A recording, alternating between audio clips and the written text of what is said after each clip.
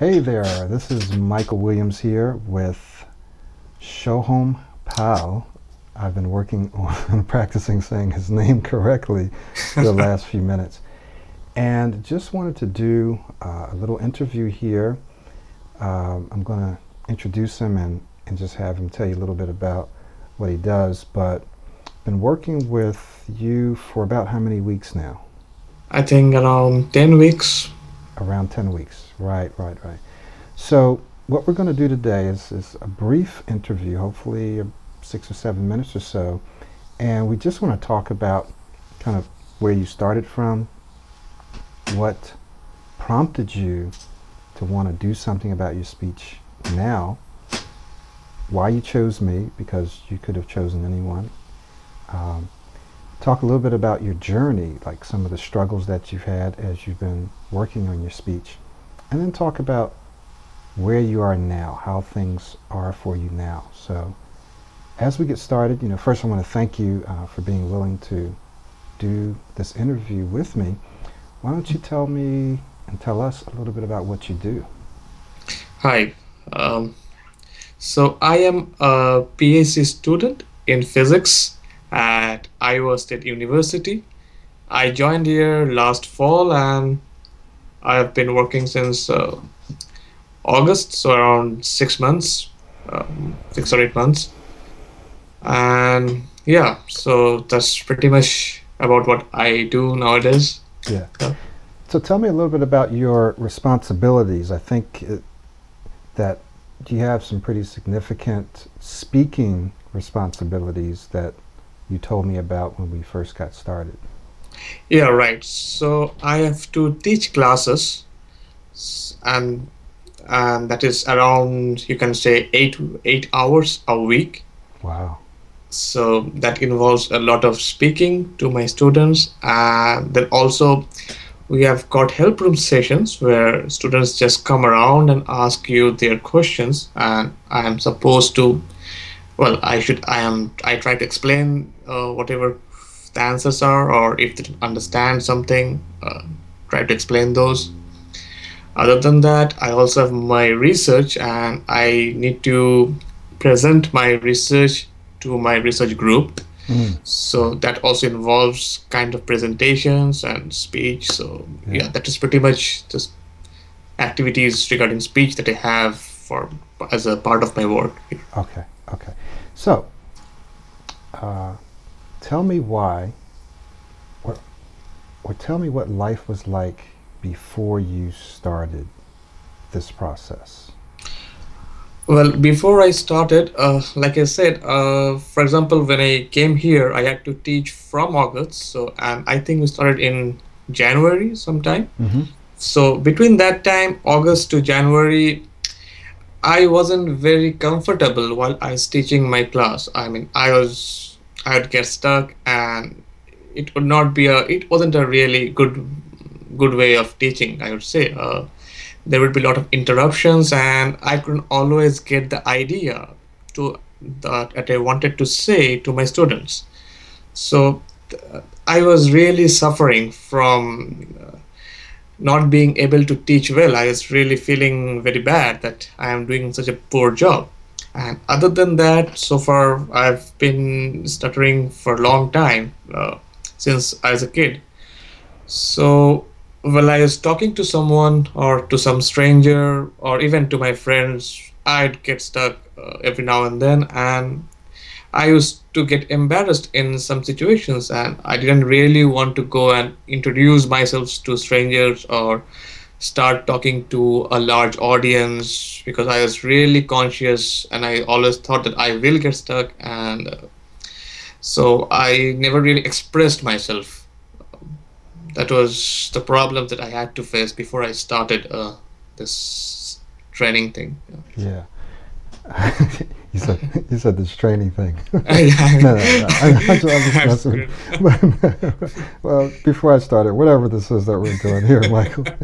but no, but I hear that all the time. That's one thing that's very consistent amongst the people that I hear from is I wasn't able to, or I didn't express myself. I didn't introduce myself. I didn't take advantage of various social and professional speaking opportunities. So Right. we find that people,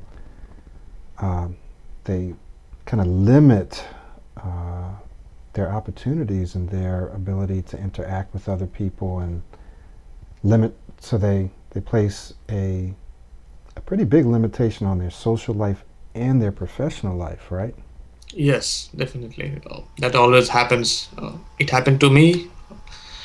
And actually, in my family, I have seen my father also used to suffer from this. Mm. So I have seen him also not talking in a public situation, though now he has overcome it a lot and by himself. Mm-hmm. So I can see the difference when what he used to do earlier and what he does now. I can see the difference. So yeah, I know how it feels when you actually getting stuck and stuttering. Yeah.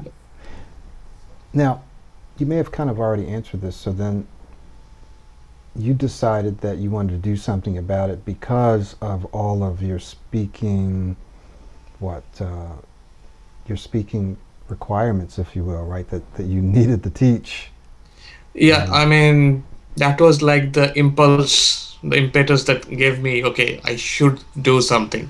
I have been thinking about doing something for a long time, mm, but back in India, I never really had the chance or whatever.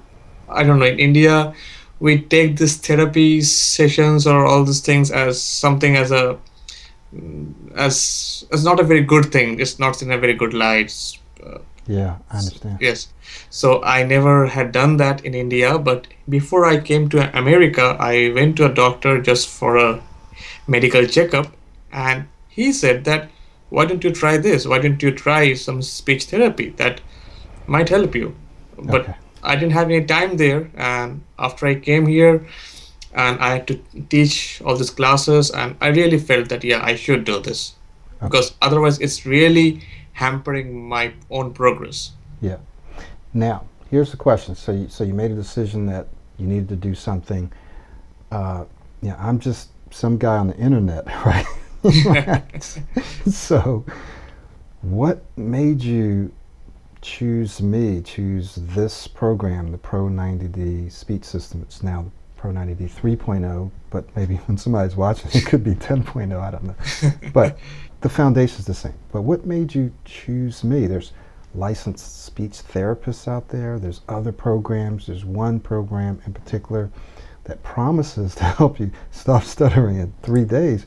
And I believe that that that person probably can help you stop stuttering, right, in 3 days or less maybe. But and we'll kind of talk about this a little later. But so why didn't you choose a program like that? Why did you choose me?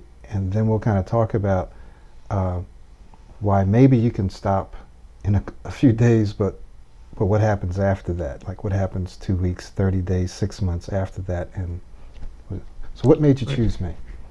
Well, so when I thought about that, at first I thought I'll see if there are any speech therapists nearby, near where I live, Mm-hmm. or if there's anyone in my university who is trying to help students like them. I mean, like me. But I couldn't find anyone at that time. Though recently I found a professor who works on this, and he offered me that he told me if you want to practice your speech, you can just come to me and practice it. I'll just uh, to tell you how your speech is improved whatsoever. So it's fine, I will see. But anyways, at that time I didn't know anyone here, and so I was looking online, and I saw there are a lot of programs which said they could cure stuttering and everything. But then I also read somewhere that there's really no cure as such. So I was kind of apprehensive about joining any of those that said they could cure. If Mm. there's really no cure that exists, then that is definitely not true. So I thought, okay, let's see if I can find something else. And then on YouTube, I saw a couple of your videos, probably something on the 21 steps or something. I don't Mm-hmm. remember which one right now. Mm-hmm. I've seen so many of them by now. But there were some videos on YouTube, and I heard and I listened to them, and I felt okay, this might be a alternative approach. Instead of trying to cure stuttering, I I try to develop a new way of speaking. That might be a better approach. It somehow I felt that, Mm. and then I met a group online in the miwi.com or something. Mm-hmm. There's some group, Yeah. and there they said that okay, that many of them have worked with you, and they have now, and their speech has improved drastically. So I thought, okay, then I think probably I should try this program. And also there was the factor of the money, and so this was kind of one of the least expensive ones. Okay, probably I'll give this one a try. Yeah. Okay.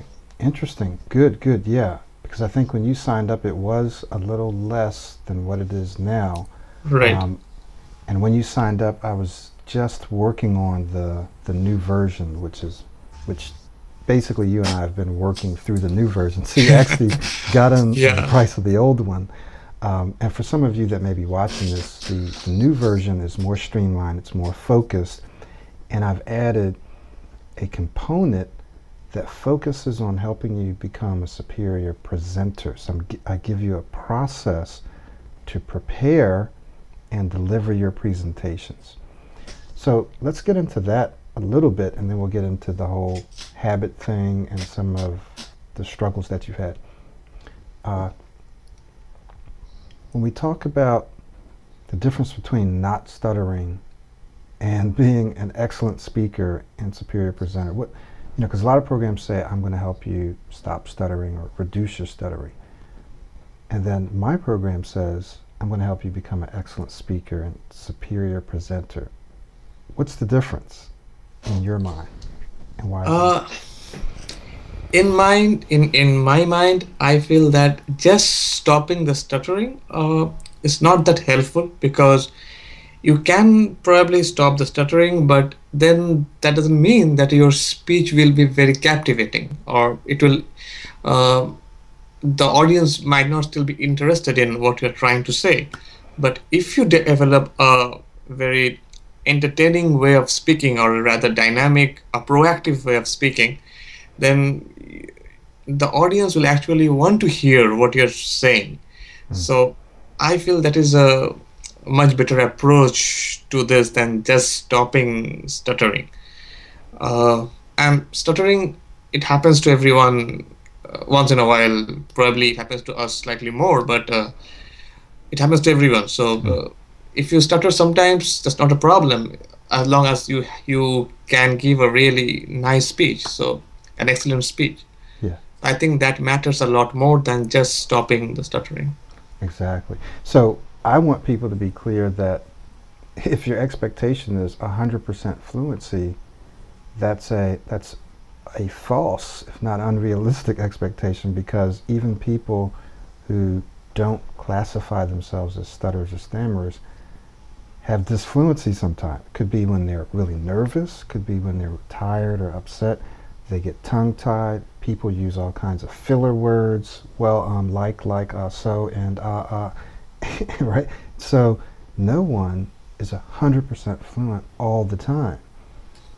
So why should, when I say we, why should we expect that we're going to be 100% fluent all the time? So the difference is that we're teaching you skills that are marketable, that are valuable, where you can actually go out and captivate your audience. It's the difference between going to an interview and one person just doesn't stutter, but they're okay, and another person is an excellent speaker.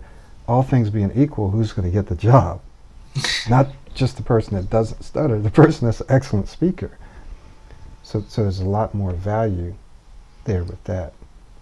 All right. Now, so tell me some of the things that you had to do. This hasn't been an easy process, and it's not over yet. So, No. but you've gotten to a pretty high level from where you were. And I don't have a video of where you were before, but what are some of the obstacles, some of the challenges that you've experienced as you've been working through this process? The first challenge that I had to face was not speaking in my old way, trying to get rid of that habit of stuttering, I would say. I mean, and no, the probably the most important challenge was trying to not think of myself as a stutterer. Yeah, That that took some time, took a lot of effort. There were setbacks on the way, but now I don't think of myself that way. So that was probably the biggest challenge that I had to face. The second after that was getting rid of my old way. I used to speak a lot faster than I do nowadays, and that probably was responsible for stuttering a lot. And that didn't really give my audience the time to understand what I'm trying to say. But now that I've slowed my speech down a lot, I have more time to think. My audience has more time to listen to what I'm saying, and yeah, my speech is a lot more smoother than it used to be earlier. yeah. So changing your mindset, we're at about week 10 or 11, I think you said. When do you think that happened? Was that which week do you feel like you felt that shift? Well, I think starting from around week 4 or 5, I was starting to feel that okay, I'm not that I can speak well, Okay. something like that. And I think probably around week 8 or so, I felt okay, yeah, I am not a stutterer. Okay, very interesting, very good. And then I noticed that when you and I would meet, that there was a huge shift around, week 9 or 10 in your speech. Like your speech had improved a lot, you know, uh, each week, but definitely around week 8, I saw a huge difference. But there was still a little bit of choppiness, still Hmm. just a little bit of stopping there. Then around week 10, it was like boom, there was like a huge change in your speech. So, so would you say that something pretty major happened inside around that time, or did something minor happen? Did you just start to say, okay, I need to start doing this more? What do you think happened between weeks 8 and 10?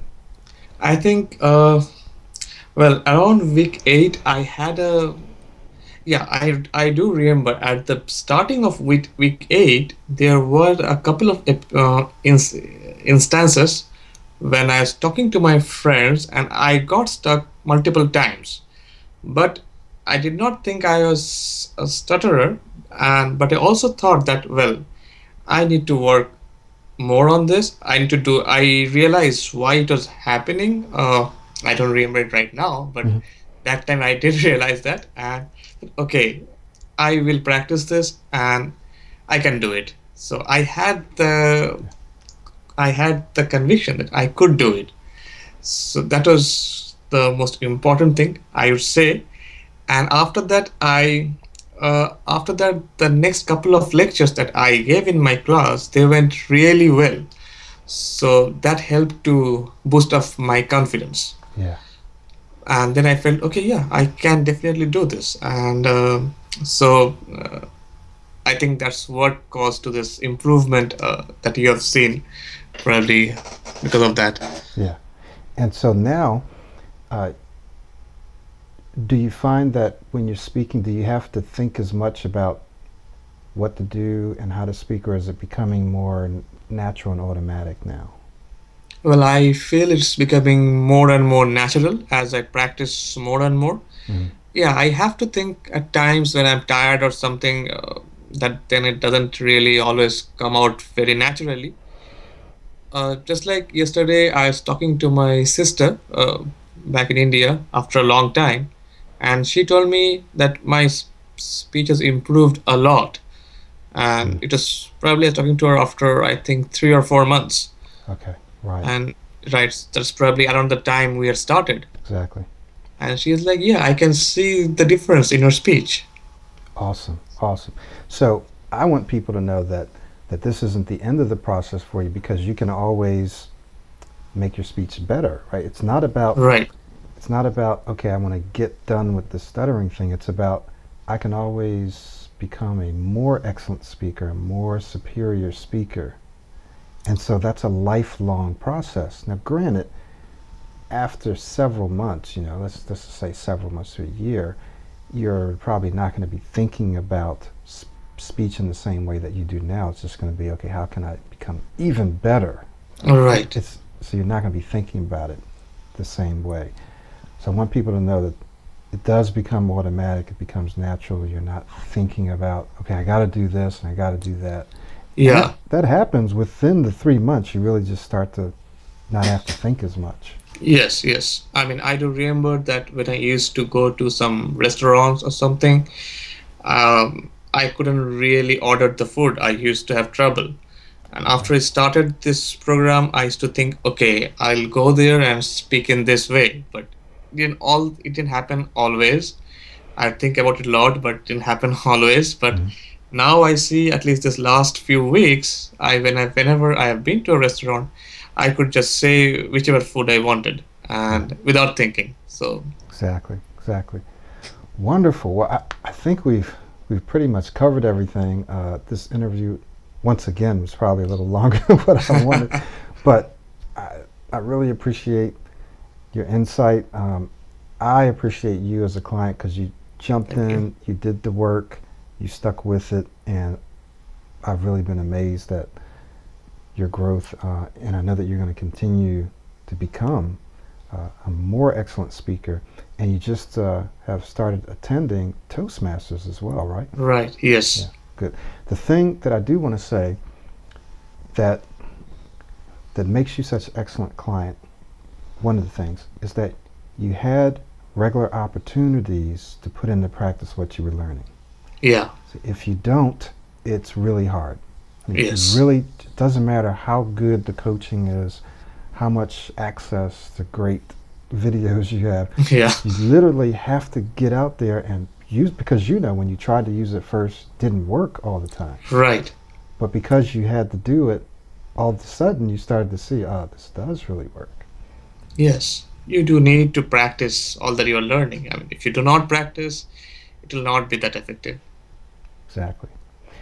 Well, thank you very much. I really appreciate your time, Mr. Powell. Thank you. And if you can pronounce your whole name for us again? Soham Pal. Soham Powell. Thank you. Okay. Thank you very much. And we'll do this again several months down the road, because here's Sure. the thing. Just because you're speaking well now, some people would say, well, it doesn't mean he's going to be able to be speaking well 6 months, a year from now. So six months from now, we're going to come back, do another video, and show how well you're speaking. Sure. Okay. Okay? Okay. All right.